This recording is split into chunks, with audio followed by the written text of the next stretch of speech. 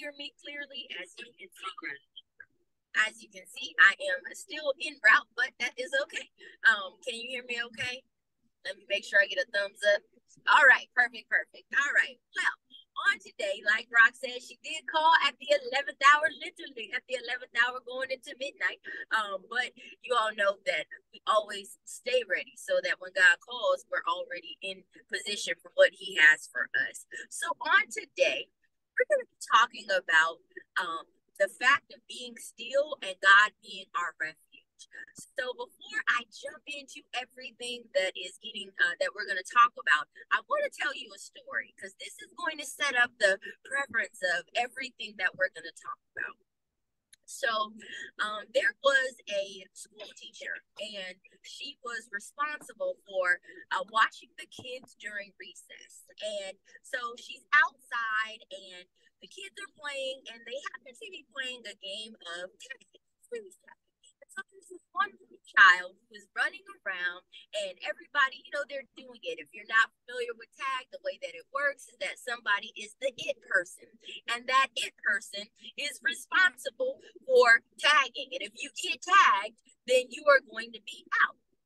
Well, on this particular instance, there was a certain little boy who had kind of like an attraction for people kind of picking on him and just kind of getting at him. And so while they were at recess, instead of making a normal game of freeze tag where the it person is traveling and trying to tag everybody else, instead everybody decided to run after this one little boy, and him being scared and being just nervous about what was going on. He's running around, and he goes to the school teacher and he says, teacher, help me. They're all coming after me. And the teacher is, while he's just going on, he's like, you don't understand. They don't like me. They don't like me. This is happening. And I just need your help. Please help me. And he's so overwhelmed with everything that is going on that he just keeps going. And the teacher says, I need for you to, one, remain calm. I need you to be still and stay right here in front of me. The little boy is like, no, they're going to get me. They're going to come after me. I can't just be still. Do you know what's like that?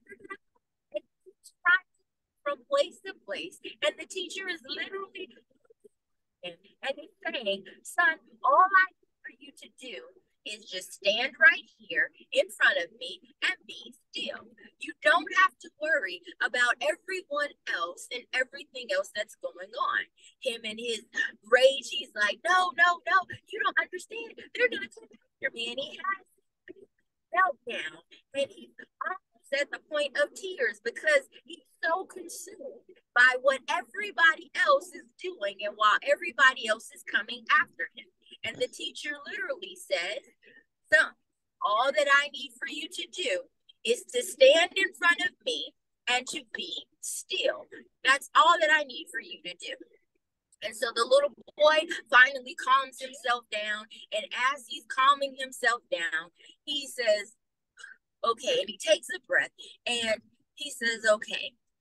Now, this whole time, he's standing in front of the teacher, running around in the circle. And she says, son, I need you to look around.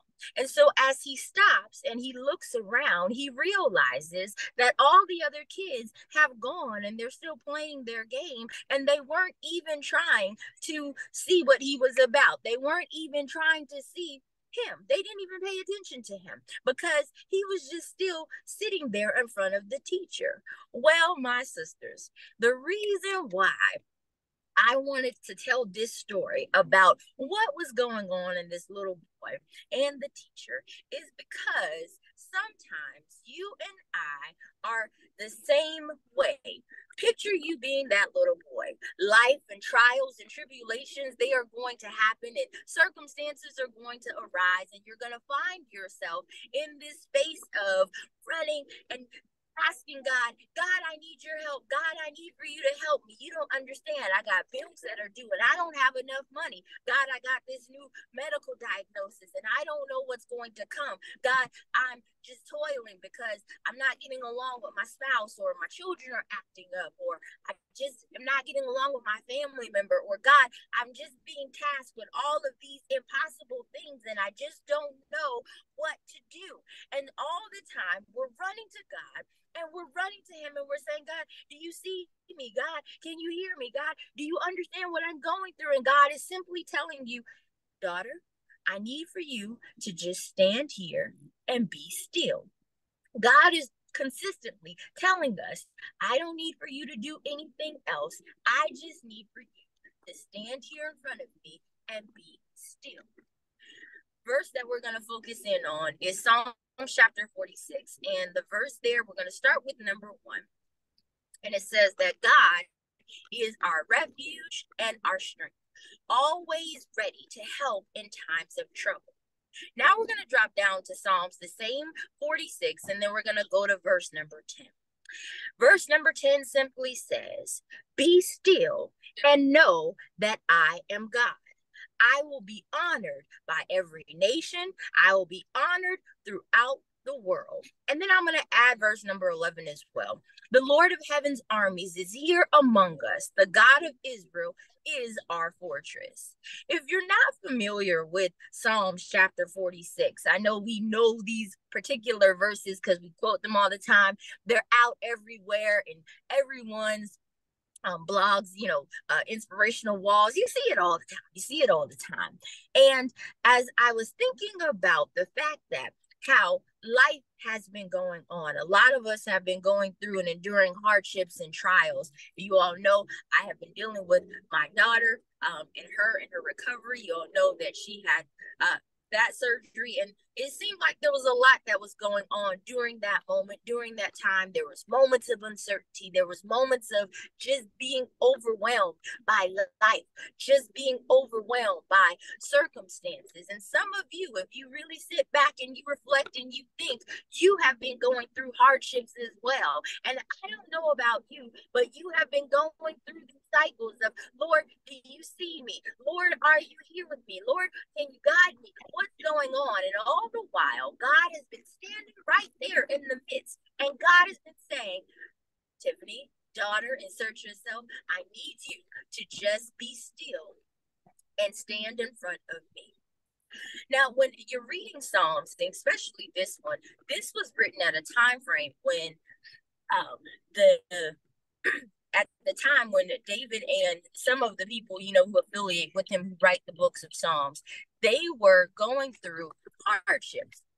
And the hardships that they were going through were not necessarily times of like things were falling apart, but at this point, especially when writers are talking about Psalms and talking about David, and they guess about what was happening, this is the time frame where he was in deep lament. He was reflecting. He was trying to figure out, okay, what's going to happen to me? What is going to go on? If you don't know, David was being chased by Saul because Saul was upset that he was going to be taking on as a leader. There was some points where he was excited about having David in his company, and then there's other moments where he was just, I don't like him, and just trying to take after him. And so David, in his infinite time frame, while he's thinking and he's reflecting and trying to be proactive in this newfound awareness, or this newfound position and anointing that's going to come on him,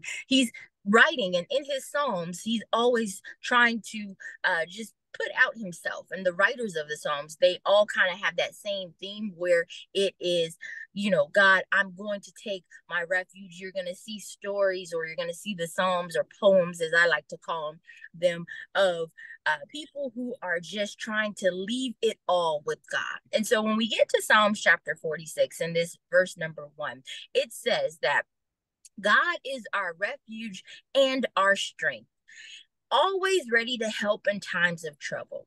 So we will not fear when earthquakes come and the mountains crumble into the sea. Let the oceans roar and foam. Let the mountains tremble as the waters surge. We always quote that God is our refuge, but I don't know if you ever think about what that word refuge really means. That whole refuge that it's talking about is really getting into the fact that when you are in your time of trouble, when you are in your time of need. You're going to need somebody who can stand before you, someone that you can set your focus on, someone that you can be tapped into, who is going to be your place of comfort, who is going to be your place of recluse, somebody who is going to be your place of tapping into your source of power. And so when you think about our story that we had about the little boy who was running around, and the whole time the teacher could see everything else that was going on. The teacher could see the kids, the teacher could see what was happening, but the instruction was, I need you to just be here and stand in front of me. See, what the little boy didn't realize and what the little boy didn't recognize is that the teacher was a sign of authority. The teacher was a sign of protection. The teacher was the symbol of, I have you, you're covered. And so the whole time, the teacher already knew that as long as that little boy was standing in front of her, nobody was going to come because of her authority, because of her power, because she was refuge for that little boy. So while he is moving around, still shaking around, even after she gave him the instruction of, I need you to just be still, he still was worried about everything else, not realizing that the refuge that he needed, the calm that he needed, the peace that he was looking for, he was standing in front of the whole entire time. Sistar, on today, what is it that you are running? What is it that you feel is chasing you? What is it that you need to stand still and be in front of? What is it that you need to let go of, I should say, so that you can stand still in front of the master? See, we make life and we make our circumstances very over the top. We make it where we just don't know what to do, and we go all out of our mind, losing it, literally losing our mind, when all we have to do is be still and stand in front of the teacher. See, the teacher knew that as long as that little boy was there with her, nobody else was going to have to come to him. Nothing else was going to happen, because she was all power, all authority. And sometimes, sister, God is telling you, I need you to just be still. Anybody been running this week, running not physically, but running in your mind? Anybody been going through some hardships this week and you just found yourself all over the place, when God is trying to tell you, I just need you to be still.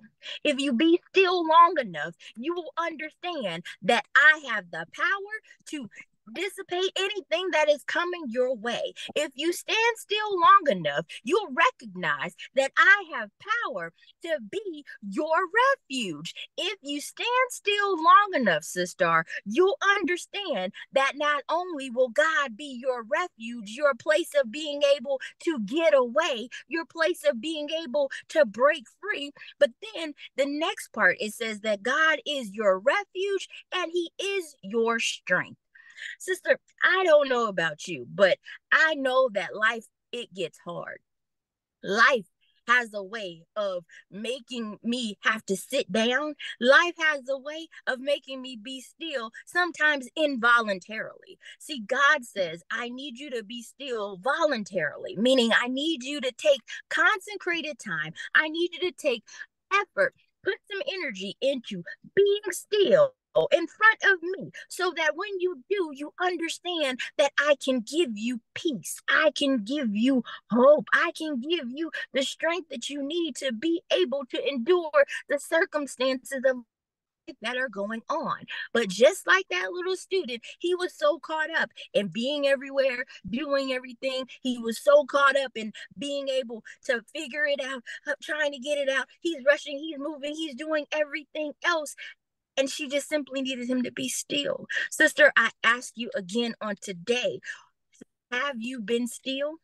Have you been running and going around? Have you been going crazy, trying to figure things out, trying to put this out, trying to figure out what's going to come next? Have you been going, going, going? Have you been coming to God and you've been saying, God, I just need this. God, I just I don't understand, God. I'm leaving at your feet and I trust you and I'm there for you. But you really have not been still, and you really have not. When we talk about God being our power, when we talk about God being our authority, there is another passage that comes to mind, and it's one scripture that we always talk about all the time, and that's Isaiah chapter 40 and verses 29 through 31. We've talked about this a lot of times, where we have talked about how God is our help, and he'll help us mount up like eagles and everything else, right? One of the things that I found that was really powerful about this connection in the Psalms, and then this connection in Isaiah, when it talks about God being like a power source, one of the things that the word power literally means, and I'm going to read it to you from the dictionary, right? And it says power is a supernatural force, a supply of energy. It is a supply of energy for physical strength, but it's often associated with the deity that is above compare, above comprehension. Y'all, when I thought about that, and I thought about how Psalms is trying to tell us that God is our refuge and how God is our strength, and how in that verse number 10 it says that if you be still and know that I am God, that know that I am God, that God reference that is talking about is not just knowing who God is for him, like saying, okay, I know God. It's actually telling you, look, I need for you to be still and know that I am the power. I need you to be still, and I need you to know that I am the all and all. I need you to be still and understand that I am that power, supernatural power source. I'm that deity in your life that can give you what you need to handle the circumstance and handle the situation that is coming your way.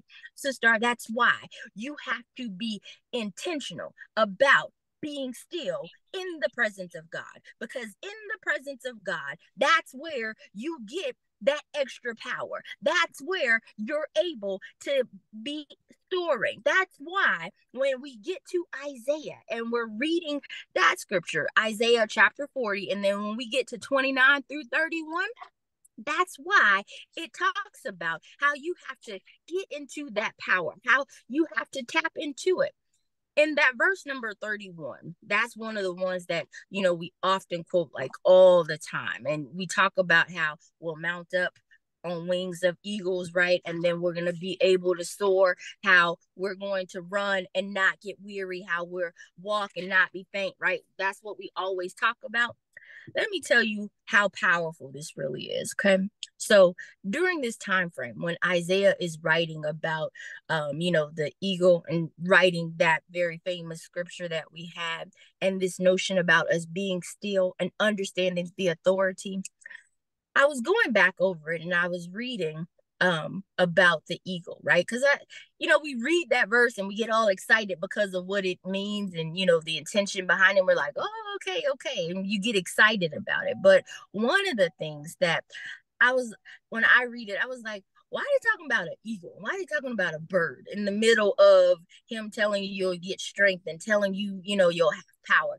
It didn't really click to me. And I said, and then why is he talking about the eagle? Like, some stuff just did not make sense, when I'm reading it. And one of the things that I learned about in this time frame, when you read Bible, especially in the Old Testament, there's a lot of like symbolism, and they really refer to like animals and just different artifacts, and they all mean something. Like, everything has a symbol, has some type of awareness. I looked up why the eagle was so important and why they made that reference. An eagle is the only bird that can fly in the sky and look towards the sun and not shrink or shiver. All other birds, when they fly, they can't look directly at the sun. They have to divert. And that's why sometimes you'll see them kind of swooning depending on where they're at in the sky. But the eagle is the only bird that can fly high above all the other elevations, but can look directly at the sun and not flinch and not waver. And if that's not enough, the eagle's wings are so strong and so powerful that they say that the eagle's wings are the only wings of a bird that doesn't have to flap. Like, you'll see most of the birds and they just kind of flap and they do a little flapping motion. And the eagle is the only one who does not have to flap when they are like met with the perfect wind and the perfect like gliding. They don't have to flap their wings just because of the pure strength that they have. And so when I was thinking about that and I read that, I said, this is very interesting. And then it talked about how the eagle looks at the sun, looks towards the sun, and in their flying they do a kind of still movement where they're still up in the air and their wings are spread out, but they're actually being still while the air and everything else glides them on their path and on their way. Y'all, I almost lost it because I said, now in this, it's telling us that we have to be still, right? We're talking about remembering who our authority is. And then Isaiah, a little bit later on, and during this whole kind of time frame, is literally saying, look, when you're going through your hardships, when you're going through your trials, when you're trying to find a way to get strength, when you're trying to find a way for you to not be carried out by the circumstances and the situations of life, when you're trying to find ways that you can be still, this is where it comes back to, just like he says, like the wings of an eagle.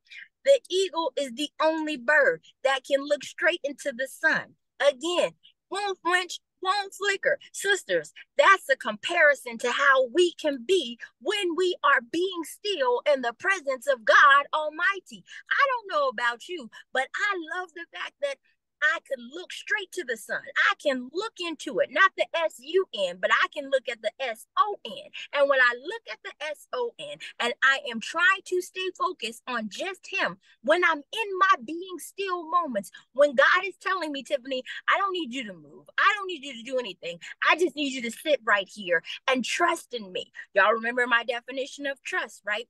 Fully believing that God can take the weights of everything that I'm going through, everything that I'm carrying, and believing that he will handle it all. Sisters, when you are going through and you're being like that little boy in our story and you're running around and moving, listen to the teacher. He says, I need you to just be still and focus in on me. Sister, I need you to focus in on God. Tiffany, focus in on God. Look straight into the sun while you're being still, because in your stillness, there is some learning and some development that God wants us to do.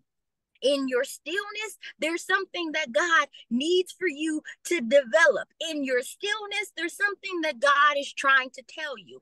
In your stillness, there's something that God needs to deposit into your soul. In your stillness, there's something that God needs for you to take root in. Sistar, what are you taking root in? Are you being still in the presence of the authority? Are you able to focus on the S-O-N so that when you have to get ready to take on your circumstances, take on your trials, you can spread and fly? And if that's not enough, y'all, in Bible time, when they prayed, we are real fancy now. And we pray, we have our hands, we close our eyes, or, we teach our little kids to, put your hands together and pray, and it's real closed off. In Bible time, back in the Old Testament time frame, when they really, really needed to get something from God, or they were really sorry, repentant of what they were doing, you'll often hear how they'll say that we need you to consecrate yourself, like clean yourself up, get ready, because you're about to go into the presence of God, right?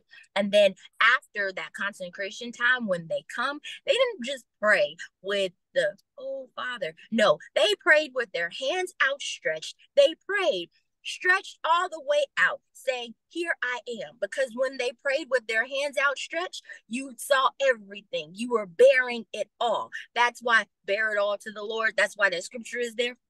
They had that posture when they were there. Sisters, in your being still, and that eagle that it talked about, the eagle's wings are spread out. Symbolism. We got to be spread out. Bear yourself. Be all bare. And when you are all spread out and when you are in that posture and you're looking straight to the S-O-N, when you're being still in front of the master, that's when he can pour into you everything that you need. That's when you're able to receive. You can't receive just you got to have everything all out. You got to be all in, because when you're all in, that's when you allow God to be your refuge. When you allow him to be your refuge, you get strength. That's why he says, be still, because in your being still, you don't have time to gather all these. You don't have time to put all the pieces together. All you have to do is stand in front of God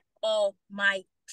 On today, Sistar, all I want to do is encourage us that when we are being still, truly make sure that we're making God our refuge. Truly make sure that we're making God our all and all. Sistar, you're going to need strength to go through this day. You're going to need strength to get through the circumstances. Death is certain, and it's happening each and every single day. There are people who are hurting just because they have been no good to themselves. They've been all strapped up. They've been tied up. They've been tangled up with the thoughts of their mind. You might have found yourself being caught up and tangled up in everything else that is going on. You might find yourself running around. You trying to help everybody else. You helping mom and them. You helping daughter. You helping son. You helping grandmama and them. You helping auntie, cousin. Fill in the blank with everything else that is happening. And after a while, you'll find yourself like our little boy going around everywhere. You're so consumed with everything else. And in the midst of it, God is trying to tell you, hey, I need you to be still. In the midst of it, God is trying to tell you, I am God. I am your authority. God is trying to tell you, I need you to get into posture with your arms stretched. So while you're being still, you can focus in on what is important. I am important. God is important. He is your refuge. He's your way of being able to get back, to get away from everything else that is consuming you. Just like in our story, you remember how when the little boy finally got to a place where he was calm and he actually was being still, and after he was still, the teacher just simply turned him around. And when she turned him around, he saw that nobody was even focusing in on him. Sister, when you get still enough and you actually surrender and you make yourself available after you've gotten into the posture, God will turn you around and you will see that thing that you was worried about, them people, the stuff, even the things that you had to go through, even if it was you will see that it wasn't even that big of a deal. It wasn't even what you made it out to be. See, that's what God will do when you allow yourself to be stilled by his presence. When you allow yourself to get into position, that's when God shows up. Sister, God is there. He is waiting. He is wanting you to get into the space that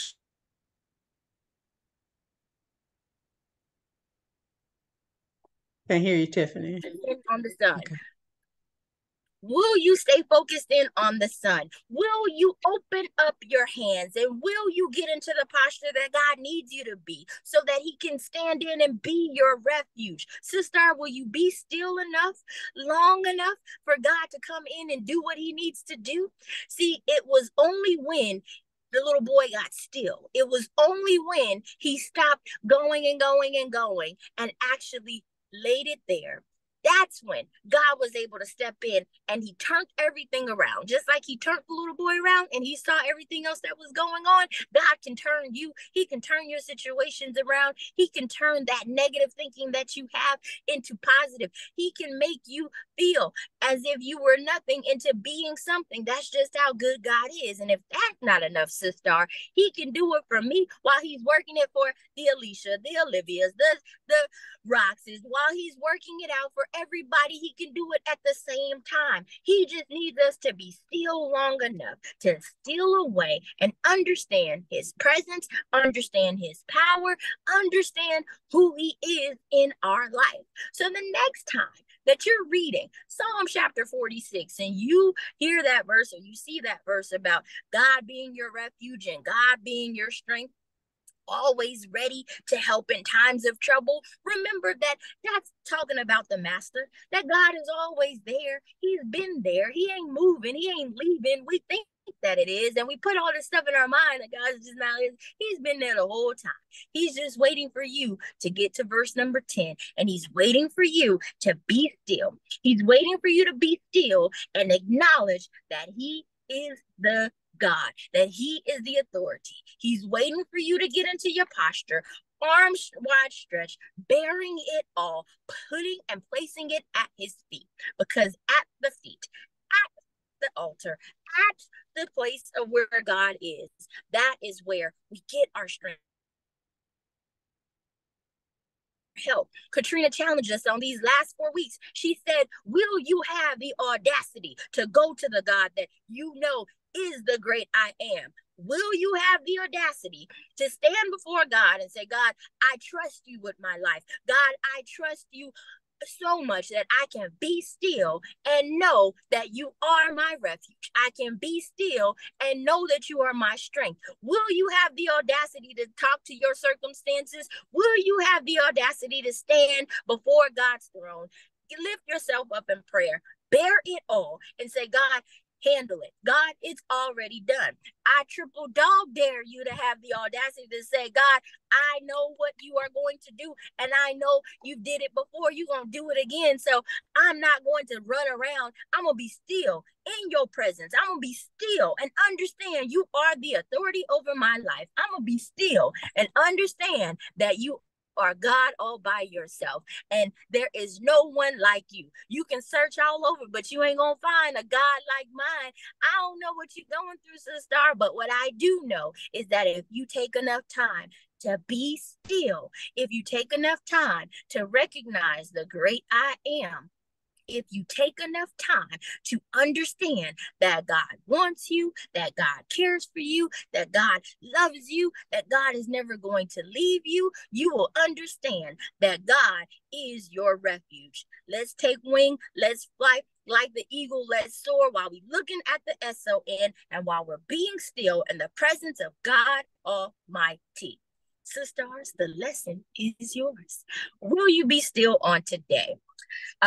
Roxy's not here. I realized that. So it's back on me. I just realized that. But hey, that's the lesson for today.